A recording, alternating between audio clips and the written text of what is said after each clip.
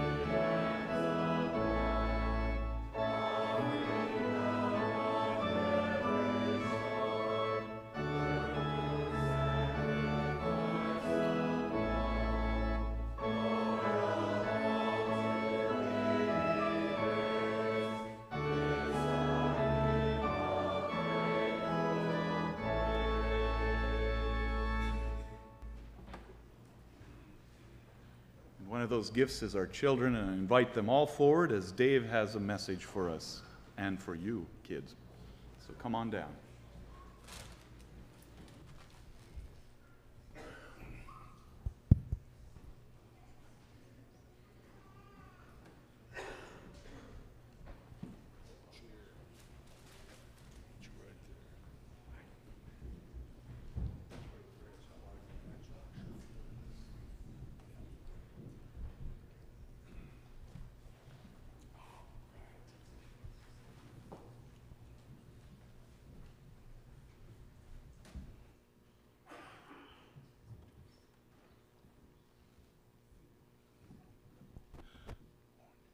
Good morning.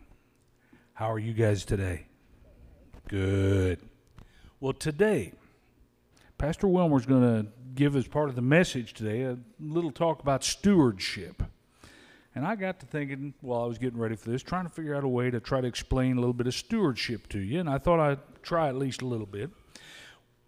God is a wonderful God.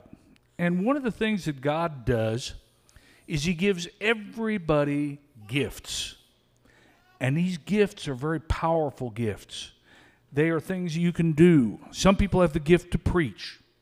Some people have the gift to build things with their hands to glorify God. Some people have the gift of speaking. But whatever your gift is, you need to use it to the glory of God. Now, one of the things that I know you guys have a gift of, because everybody's got it, is you have the gift of singing, don't you? You guys like to sing, I'll bet, don't you? Oh? Well, I thought we might share with the congregation a little of you guys' gift today. I bet you guys all know Jesus Loves Me, don't you? Yep. Would you like to sing that with me here? We can all sing along, and then we can just talk about it. All right, let's just sing a little of Jesus Loves Me, shall we? Jesus loves me, this I know, for the Bible tells me so. Little ones to Him belong. They are weak, but He is strong. Yes, Jesus loves me. Yes, Jesus loves me. Yes, Jesus.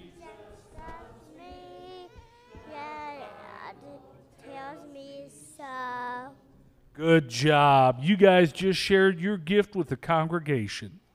Let's say a quick prayer, real quickly. Father, we thank you again for the wonderful gift of our children. We thank you that they have gifts that they can share with all of us. And we ask that you continue to bless them and bless us with your gifts. In your name, amen. Now, guys, I have a little gift for you guys. It's not from God, it's from Walmart, but I thought I might share something with you. And as you're doing this, now take these back to your seats. And we're going to, have you take one each. Just go ahead and take one each. And see if you might be able to share that with somebody in your family. Share your gift a little bit. Okay? There you go. There you go. We want to make sure everybody gets one. Everybody get a gift? There you go. Come here. You need to get a gift. There you go. Thank you. Would you care for a gift? Thank you, sir.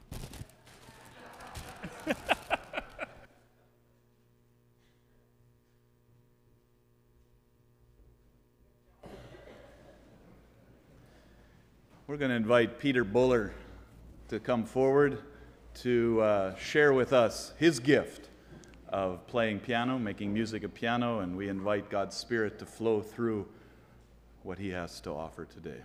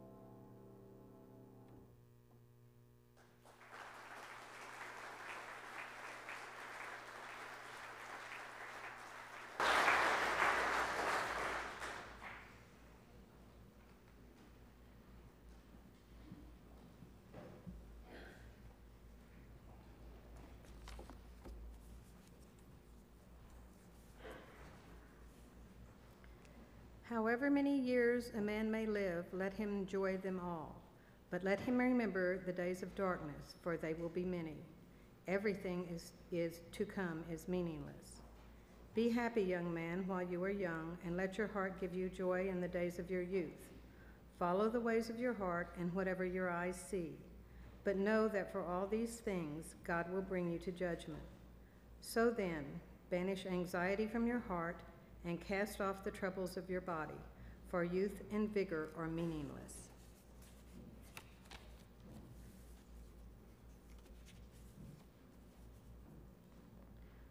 The righteous will flourish like a palm tree. They will grow like a cedar of Lebanon. Planted in the house of the Lord, they will flourish in the courts of our God. They will still bear fruit in old age. They will stay fresh and green, proclaiming, "The Lord is upright. He is my rock, and there is no wickedness in him."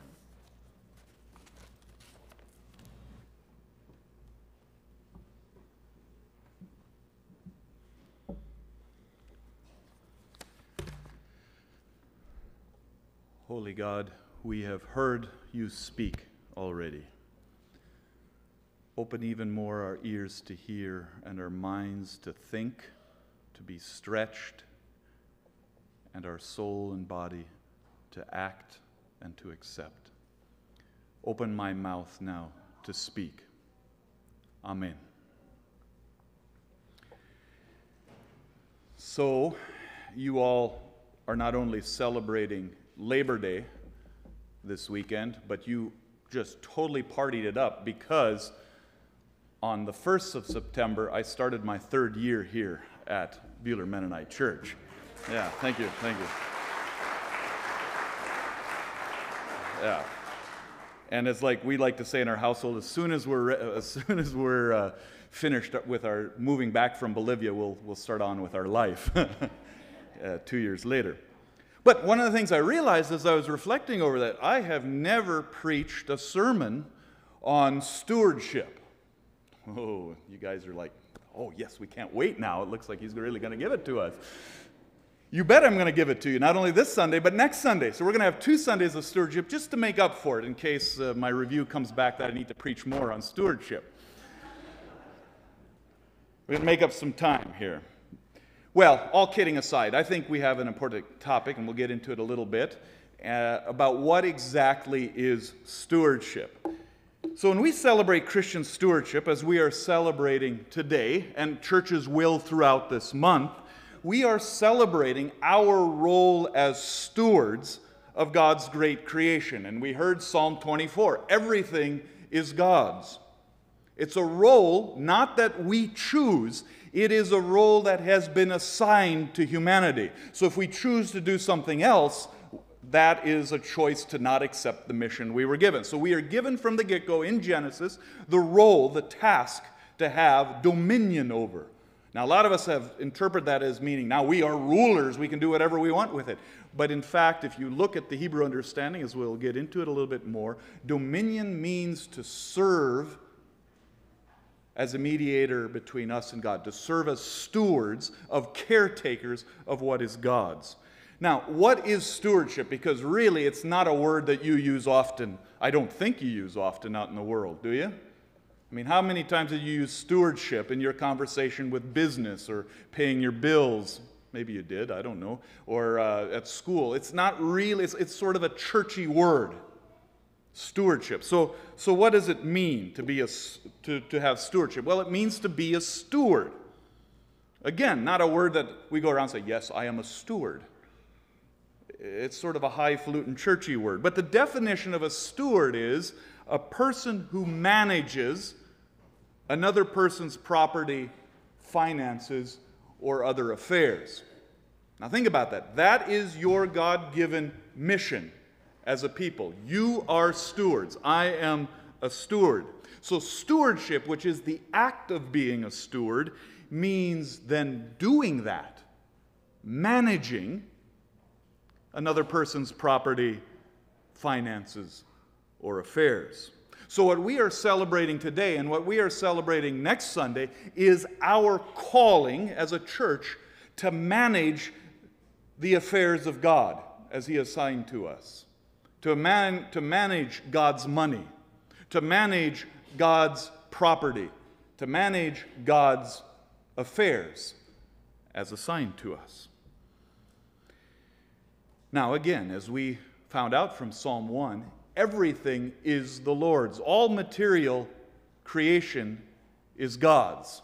Now think about that. And we prodded it a little bit with questions because it's easy for us to sit here this morning and sing all those songs about for the beauty of the earth and praise the Lord, sing hallelujah. But then, do you really believe the money you have earned that you are going to celebrate on Labor Day that you have worked so hard for is God's?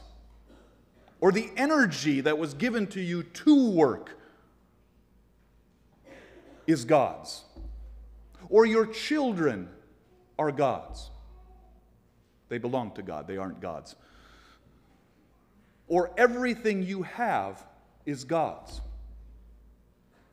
And hopefully you start seeing a subtle shift in what it means then to live your life. So today we celebrate our role as managers of God's creation. But one of our failures as human beings, one of our sins as human beings, is the failure of being good stewards. See, really, all of us are stewards. I don't think any of us reject being stewards. All of us are managing what God gave us, whether we accept the fact that it's God's. I mean, the reality is, it is. But the key comes with the modifier, or with the adjective. The calling is not just to be stewards this morning. The calling is to be good stewards, faithful stewards. So in light of that this morning, I want to begin our Sunday kickoff with this idea of stewardship, but from a different angle. See, most of you are going right now, I can hear it. So when's he going to tell us we need to put more in the offering plate? I mean, how many times when stewardship comes up, it's tied to money, especially in the church? It's true. It has a lot to do with money because that's the thing we probably hold on to the most. But that's not what I'm going to talk about today, next Sunday. I'm going to talk about stewardship of aging. Oh, why is he talking about old people? Yes, I got an amen. Well, one of the realities is because all of us are given an allotted time. All of us are in this boat together. You may think you're not. You may think you're 20 years old and 6 foot tall and bulletproof, but you're not. All of us have allotted time. And all of us are given the charge by God to make the best of it.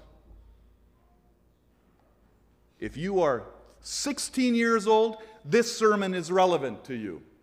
If you are 40, young and 40 like I am, this sermon is relative. It is relevant. If you are 90 and older, this sermon is relevant. You are all given the gift of time. You are given the gift of your life. You are called to be stewards of that. So really, today's question and our focus on aging, and I don't even want us to think in terms of how old we are. I'm thinking of the process of time. Really, the question that we are getting at is, how do we grow old faithfully? How do we use our time faithfully?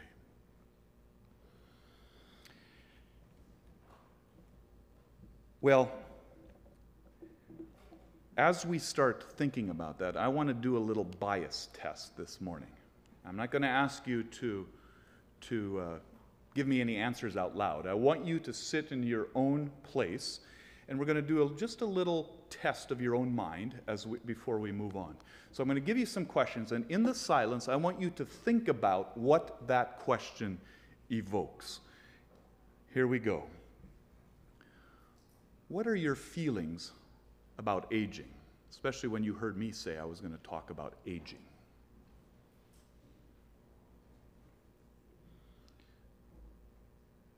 within that question, what do you look forward to? What do you fear about aging?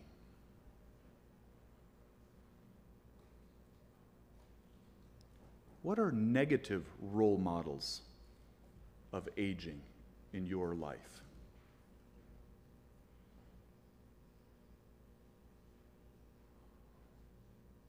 What are positive role models of aging in your life?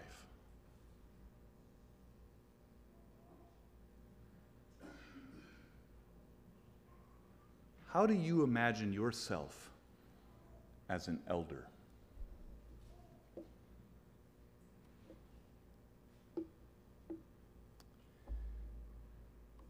Keep your answers lightly in the palm of your hand as we go on.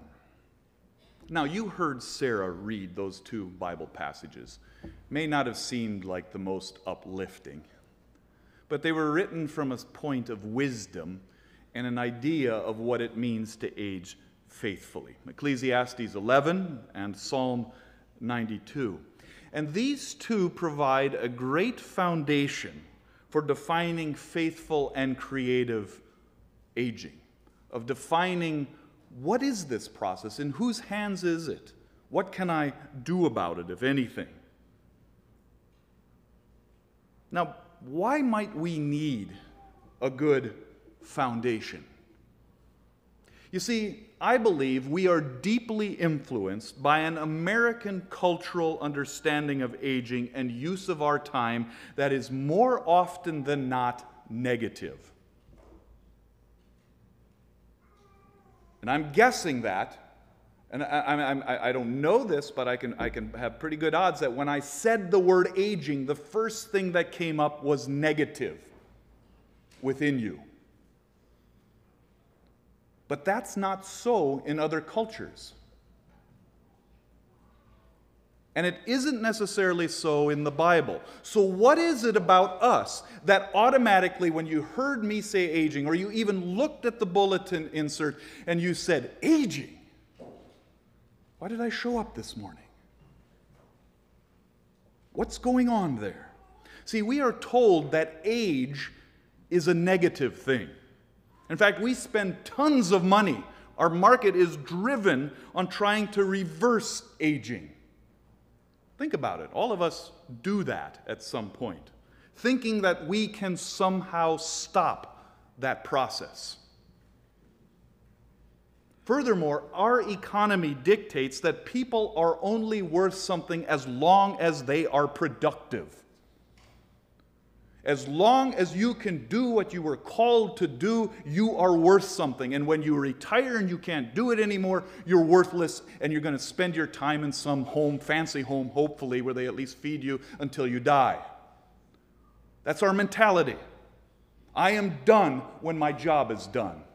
I am done when I can't do what I used to do for 30 years, or 40, or 50, or 60. Where do we get that idea?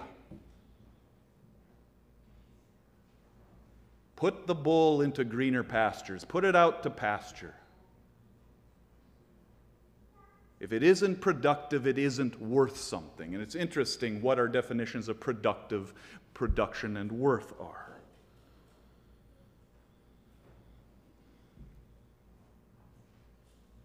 But the biblical view of aging is different. How did we get so far from it? The biblical view supports the opposite of our culture, to hide it. Hide it. Hide our age, hide the fact we're not worth anything anymore, hide the fact we can't do what we used to do anymore, hide the fact that our hair is even turning gray. And mine isn't. This is naturally gray.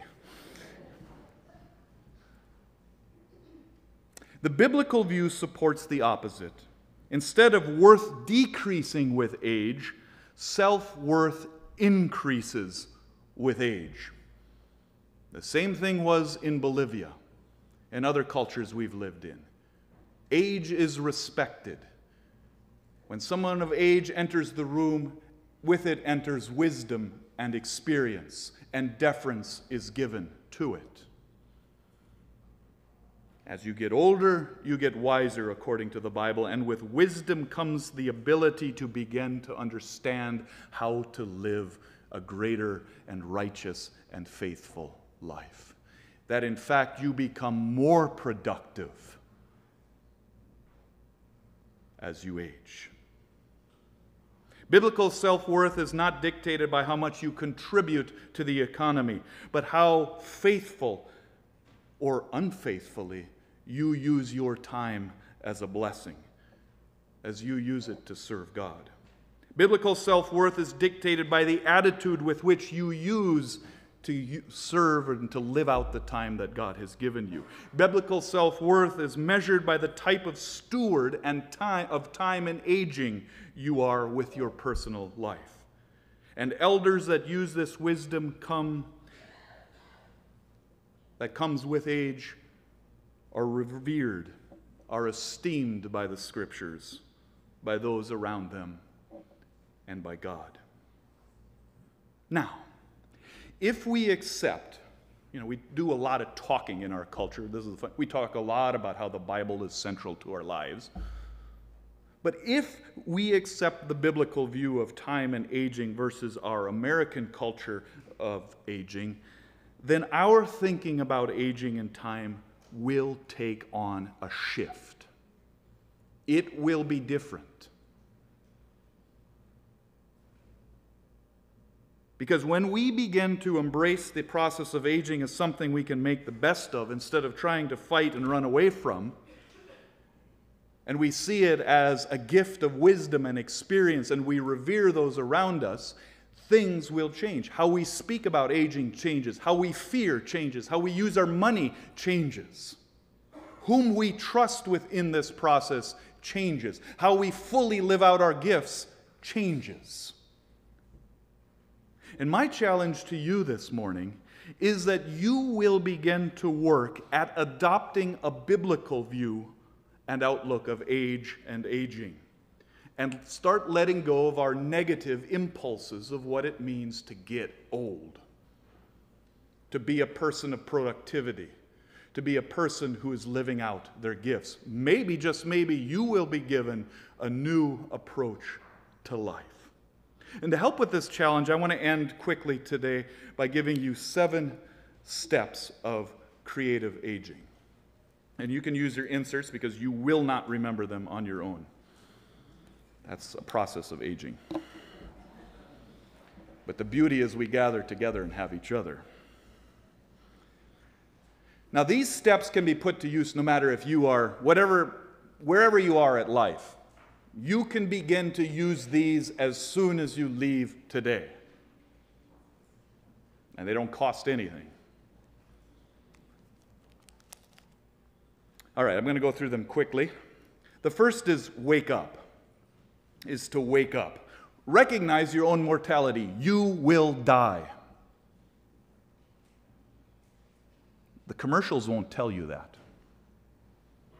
Our sensibilities won't tell you. We even plan funerals to make it look like no one has died. But you will. It is part of living is death. It is part of our salvation that we don't fear it. The reality is we all move from birth to death. All of us do. And the more we can face that faithfully, the more we can live fully. And part of that process is aging. So recognize that now, right now, is the time to engage in meaning and in direction in your life. Don't wait for something. Don't dwell on something. Right now, the time you are given is the moment. Do not leave things for tomorrow. Do them while you can. Each minute, each hour, each day, each year is a gift to be used as a steward. Tomorrow is not guaranteed. I love the verse. So there was a point in my life where I was in some turmoil, and it was actually the Roman poet Horace who brought it into perspective to me, and I share it with you. He says, and he uses patriarchal language, but hear it. Happy the man, and happy he alone, he who can today call his own.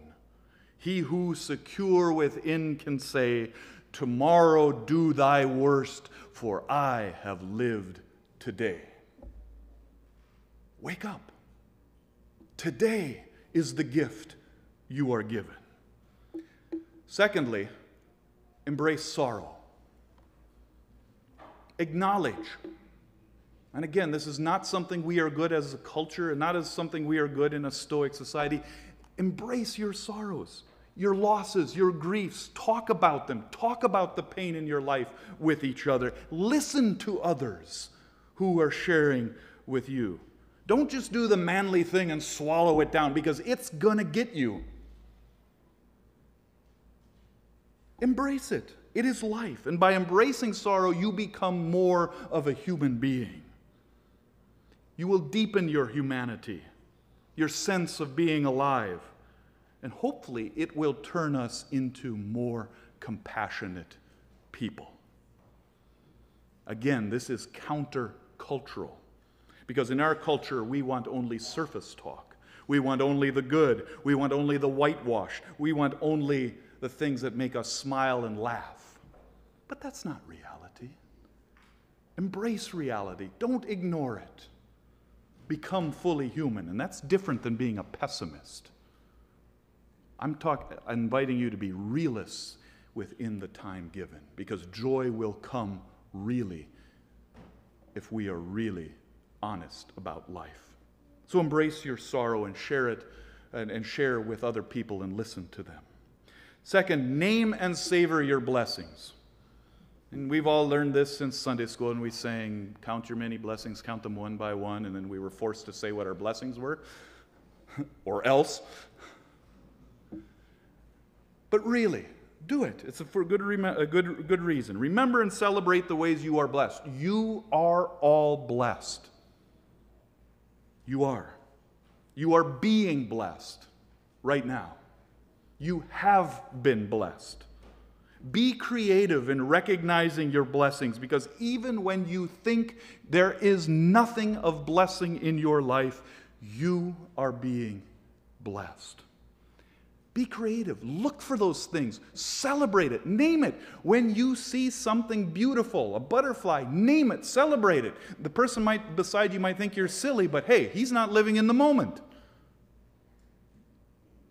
The story goes that a man whispered, "God, speak to me."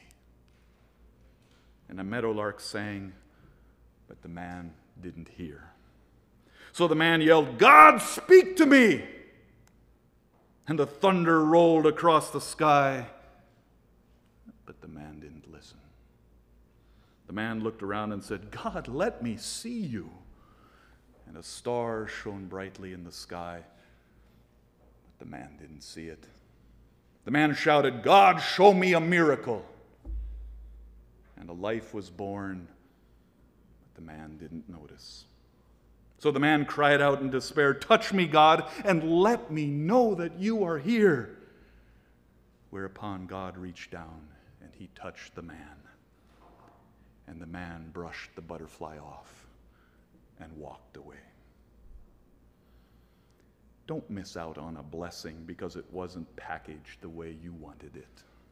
Name, see, cultivate the ability to be a good steward with the blessings you are given. 5, we're behind. 5, reimagine your work. Review and revise the ways in which you want to contribute to society. Do not make your job your worth. Don't view retirement as a way of stopping your life work. Boldly live out your purpose. Do volunteer work, underwrite creative projects, mentor young people. Don't let culture tell you that your work is finished when you are washed up, when you are old. Live out your purpose every day of your life. 5, nurture intimacy. Deepen your relationships. And this is what all of us need to work on. Deepen your relationships with your spouse, your siblings, your children, your grandchildren, family members, friends, nature, people around you, and most importantly, God. It does not happen by itself. You need to do it. Recognize that these relationships are more important to life than any amount of money that you will make, any amount of cars or boats or anything you accumulate, any amount of land you accumulate, your relationships are the most important blessing that God is calling you to be a faithful steward for. You are never too old to work on your relationships. So nurture your intimacy within your family relationships. And now is the time, today is the time to suck up your pride and to go make right with people in your family that you feel anger towards. Now is the time to do it, not later. And that leads to the second one. Seek forgiveness in life. Seek forgiveness. That means give it and find it. Do what you can to clear the decks of your relationships so that you can enter the later years with as much unburdened guilt as possible. Take time to repair your life. Release yourself from vindictiveness, from anger, from jealousy, from hatred. They only steal from you. Seek forgiveness. And the sad thing is that most people do not come to grips. In my experience, most people do not come to grips with the conflict and the wounded relationships in their life until they are on their deathbed, if they have that chance. Just imagine how much better life would be if pride and self-interest had been swallowed for the sake of relationship. Do not wait to the last minute, the last chance to make right with others. Seek forgiveness. And then finally, take on the mystery. Accept, as we began with, accept life and death. Don't run from it. Conquer it boldly. Live within it boldly. Explore the ultimate meaning of your life with thanksgiving and hope. Ponder the question, where do I fit in? What is God calling me to do with this moment today? And then prepare for a serene death and a glorious afterlife.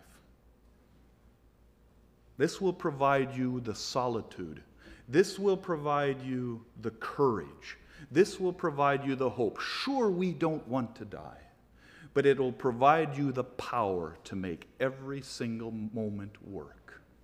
For you to boldly say, tomorrow do your worst, for I have lived today. Take on the mystery and allow God's hope and eternal salvation to drive you forward. Aging is a stewardship issue. How will you use the time and the life and the relationships that God has given you right now? May you use your gifts well, and may you use them wisely. Amen.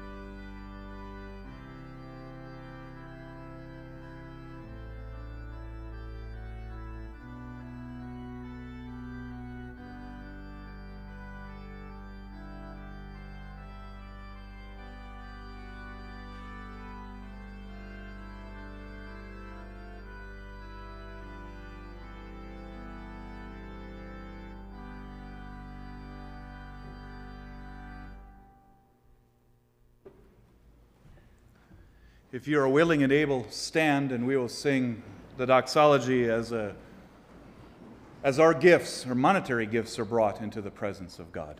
Praise God from whom all blessings flow. Praise Him, all creatures here below. Praise Him above the heavenly hosts. Praise Father, Son, and Holy Ghost.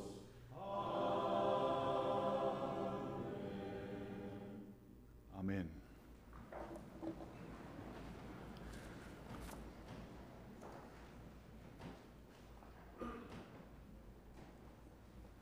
So, how would you give testimony to how God is alive and well at work in your lives, the meaning of your moments, your days and your hours and the minutes? Where is it you would ask God to be more deeply involved through healing and peace for others and yourself? What guests would you introduce? What announcements do you make? Raise your hand, introduce yourself, and we'll pray. And let's sing this song, "The Work is Thine, O Christ our Lord," as our Labor Day song. And as maybe a stamp of understanding what we are stewardships of, what it means to have meaningful work, what does it mean to put ourselves in the presence of Christ. The work is thine, O Christ our Lord, the cause for which we stand.